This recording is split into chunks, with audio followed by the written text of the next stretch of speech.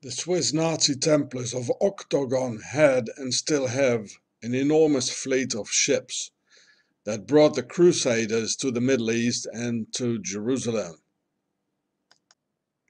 The Templars' treasure went to Switzerland, but their fleet was hidden in the north of Britain, obtaining the right to stay in Scotland, also called the Scottish Rite, where the Rite with R-I-G-H-T became a Rite R-I-T-E and accepted law. It is therefore no surprise that later on in history, with a new fleet of slave ships, the black slave trade to the Americas was entirely in Switzerland's hands by the Swiss Nazi Templars and their banks, of which I will give you now names of Swiss families, Swiss banks and Swiss companies. Here you can see the Swiss flag at the end of the ship. There it is again, the Swiss flag at the end of the ship, zoomed in. So it says in the article, Switzerland played key role in the slave trade. So this is from 2003. Switzerland's involvement in the African slave trade runs deeper than the history books suggest. Being a landlocked country did not stop Switzerland from playing its part in the transatlantic slave trade triangle, linking West Africa, America and Europe between the 16th and 19th century. Swiss banks, for example, owned as much as a third of the Compagnie des Indes, a French company that held a monopoly over the West African slave trade. Well, they ran, I tell you, the Swiss Nazi Templars, they ran the entire African slave trade. This is just the tip of the iceberg. Swiss involvement in slavery and the transatlantic slave trade. A merely cursory look at various works and studies into the social and economic history of Switzerland, as well as a rereading of older standard publications, lead to the surprising discovery that the Swiss involvement in slavery and the triangular trade has been much closer than previously known. The Bâle-based trading company Burckhardt financed commercial enterprises for slave trading in Nantes, and in 1790 via its affiliated company Burckhardt et Fils. You see, it's Burckhardt, and they wrote it down in a French name, Burckhardt. You know, they're always hiding things. Contributed to the equipment of a slave ship, in which enterprise Christophe Merian took part too. It's a very rich family in Basel. And we find here the word mer, mer-i-an. Mer, it means a pyramid in the Pharaonic language. Ri is the sun, mer-ri. An and on is often used in Pharaonic names. I translated that once. Jens et van Berchem, a company from the canton of Vaud, was engaged in the equipment of slave ships, Pays de Vaud and City of Lausanne. So these are two Swiss slave ships, Pays de Vaud. Vaud is a canton in Switzerland, and the city of Lausanne. Lausanne is a big town in Switzerland. Both of which were bound for Mozambique to transport slaves across the Atlantic. A third vessel, the Helvetie, Helvetic, CH, it means Confederatia Helvetica, that's the name of Switzerland. The Helvetics, it's a confederacy, a Helvetic confederacy, that's what it means. Later took a similar voyage. Banking firms from Geneva, such as Telusson et Necker, Cotin, or Banquet et Mallet, Cotin, I think it still exists, as well as the trading firm Picot Fazi, financed and supported the trade with African slaves, above all via the French seaport of Nantes, being of Geneva's trading and banking families Bertrand, Perchier, Flournoy, Butini, Galatin, Dunant, Henri de Dunant, the guy who invented the Red Cross, made by the Templars, of course. They were the Hospitallers. So it's no wonder the Dunant family was also in the slave trade. Well, as we know, the Red Cross, they gave a Red Cross passport to the German or the Swiss Nazis to go to South America. And they are a spy organization. And Fatio owned various plantations. So all these Swiss, they were owning plantations. I told you so about the Ku Klux Klan and Albert Pike and Swiss Phileas Walder. With slaves in the Caribbean also, in Dominica, Grenada, in Suriname, which is, I think it's Dutch. For almost a century, members of Baal, that's Basel's, patrician family Fash, you know, like the word fascist, it is, Fash, from Baal in Basel, owned plantations with Negro slaves in Suriname. Johann Jacob Hoffman, or the guy who invented the LSD, also in Basel, there we all find them again. These are Templars families, took part in the Curaçao slave trade. Burns Bank, Marcar, and Zurich's bank Loy, they still exist, acquired shares of the French Compagnie des Indes, a chartered trading company which, among other activities, held a monopoly of the West African slave trade, and of those 31% of the shares were in Swiss hands. Can you imagine? Well, it's just the tip of the iceberg. They were all in Swiss hands. Bernese banker Emmanuel Haller, from Bern, a nice place, I used to live there, was a wholesale colonial trader, and Zurich's bank Rougemont, Hottinger and Company invested in overseas trade via the French slaving ports of Le Havre, Nantes and Marseille. Members of St. Gal's families Rietman, Hugger and Schlumpf. Well, that's one of the 7 presidents nowadays, Widmer Schlumpf. You know, they're still there, they never went away. Owned the Suriname plantations L'Helvetia and La Liberté, including their slaves. The Zublin family were the owners of a plantation called Zublin's Lust, where they raped all the women, of course, and did dirty things with the children. You know, as I told you, the Swiss, the Nazi Templars, or Pharaoh, they make a child with a black person, and the offspring will be like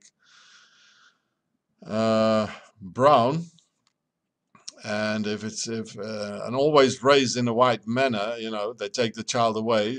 With the slaves, that's quite easy. Then if it's a girly child, she will make another child with a black man, and the offspring will be much blacker, always raised in a white manner by the Swiss slave owners. The father never sees his daughter anymore, and after 3 generations more, the child was black as a Central African from Congo. But inside it's what? Always raised in a Swiss way, and then they put it as a president in some African state, and everybody is pleased and say, well, it's a black brother. And this is how they rape Africa again, once more. That's what Swissy always did.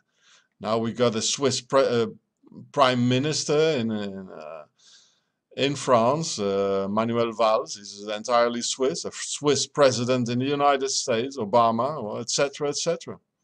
This is where Obama, his ancestors probably, or from the other side, probably came from. There were Swiss plantation administrators in Suriname, among them people from the Grison, Conrad, Appenzell, Schlepfer, and Schaffhausen, Vince. In 1763, Colonel Louis-Henri Fourgeau, I think Vince, that was the guy the commandant of an American concentration camp by the Swiss during the Civil War. Oh, no, his name was Wirtz.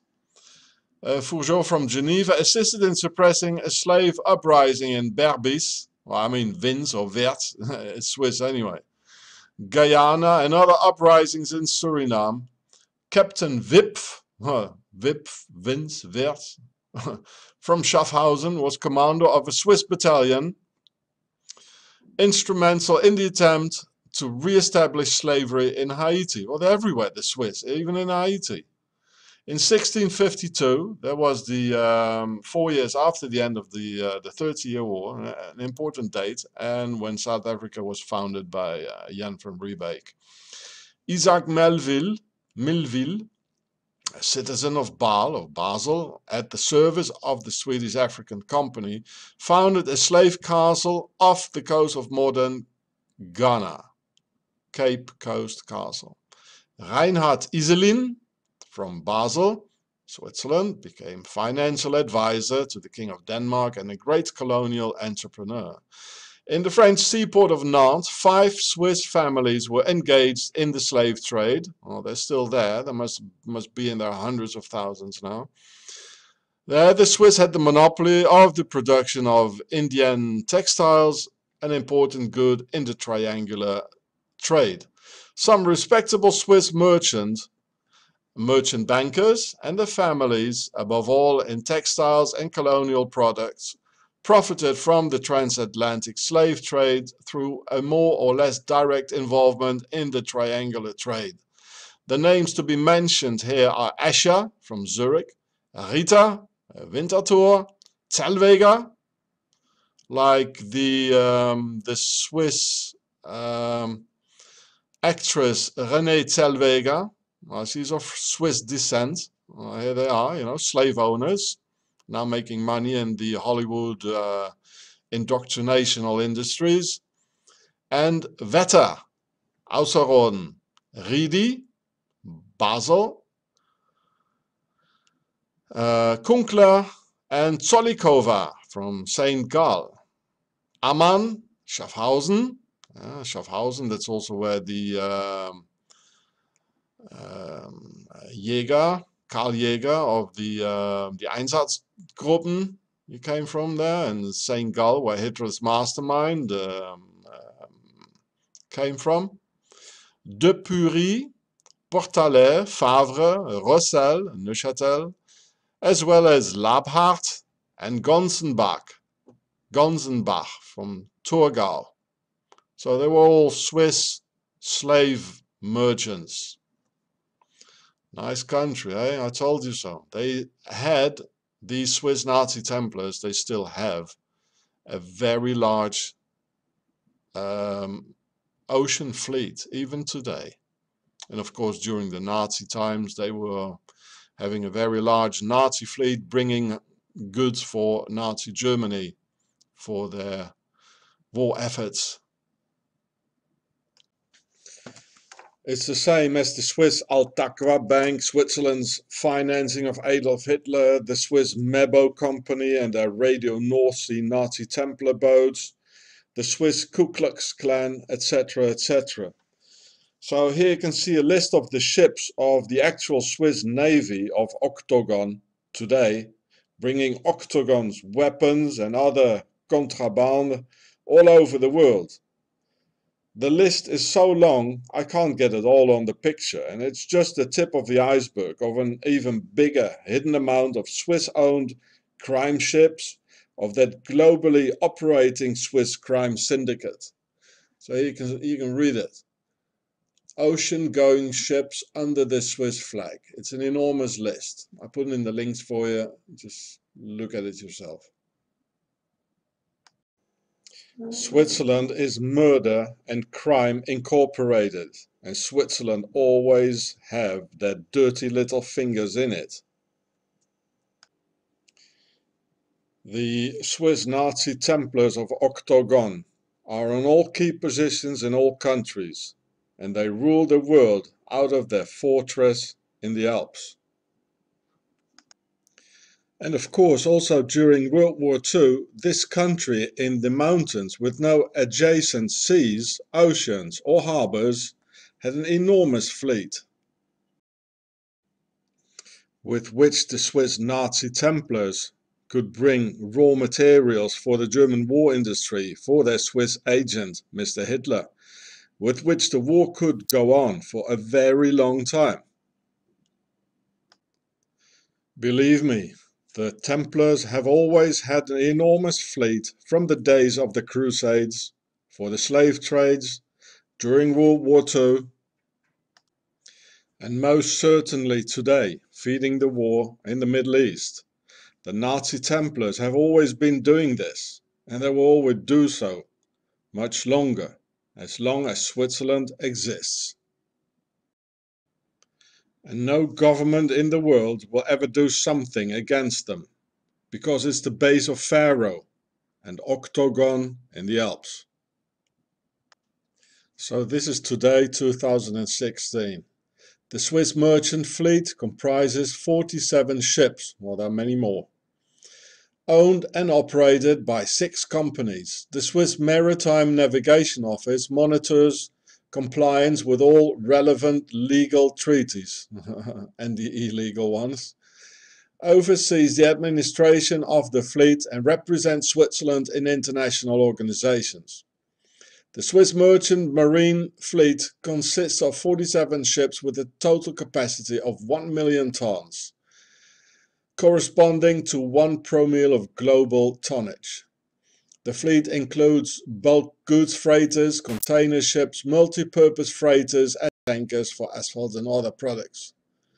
These ships operate worldwide as needed. Swiss Atlantic Line. Swiss as in Sir Dizis, Isis. They're agents. Well, they got many agents like Mr. Hitler. Look, they're everywhere. New York, Philadelphia, Baltimore, just like the Swiss banks. They're everywhere. Swiss Roll at Sea makes waves in the new book. The story of the merchant fleet, which helped keep landlocked Switzerland afloat during the Second World War, is told in a fascinating new book about the Swiss Navy. There is a Swiss Navy, a Nazi Templar Navy. This was during World War II, bringing raw materials to the Germans, prolonging the Second World War. This is Octagon, and nobody will do anything to stop him. So here you can see a list of Swiss warships or war transport during the war. It says here, Zweiten Weltkrieg. And yeah, they were bringing raw materials and guns and everything to the Germans. Here it says Kriegstransport.